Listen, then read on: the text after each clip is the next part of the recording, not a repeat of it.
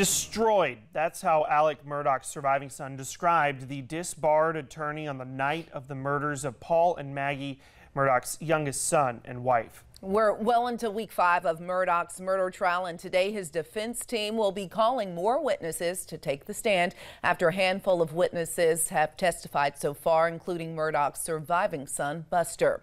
Our Katie Cameron is live in Colleton County at the courthouse this morning. Katie, we're still expecting more witnesses from the defense to take the stand this week. Good morning, guys. Yes, that's right. So we've heard from 4 witnesses from the defense so far. We expect them to call that 5th witness first thing this morning, though no word on who that might be yet. Now, the defense says they expect to rest their case by the end of the week, so that means we could hear closing statements as early as Friday or potentially Monday before the jury deliberates. Now, Buster Murdaugh, that's Murdaugh's surviving son, his oldest son, was the first to take the stand yesterday. He was joined by more family members than we've seen so far, and Murdaugh seemed to watch his testimony with pride almost.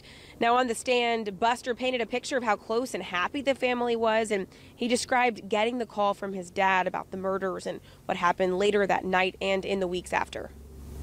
His demeanor was, he was destroyed. He was heartbroken. I walked in the door and saw him and gave him a hug and just broken down. Could he speak? Not really. Was he crying? Yes, sir. Now, next to take the stand was Mike Sutton, a forensic engineer from North Carolina who recreated the crime scene at Moselle.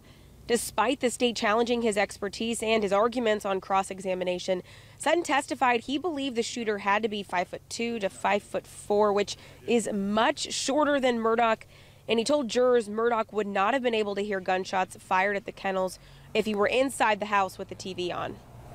It puts the shooter or whoever fired the weapon, if they were that tall, it puts them in an unrealistic shooting position. You would have to be bending over and have your shooting hand down at or below your kneecap. And what's important about that to me is that it just makes it very unlikely that a tall person made that shot.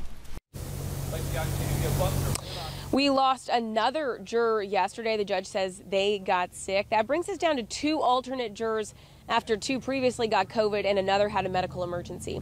Live in Colleton County, Katie Cameron, Live 5 News.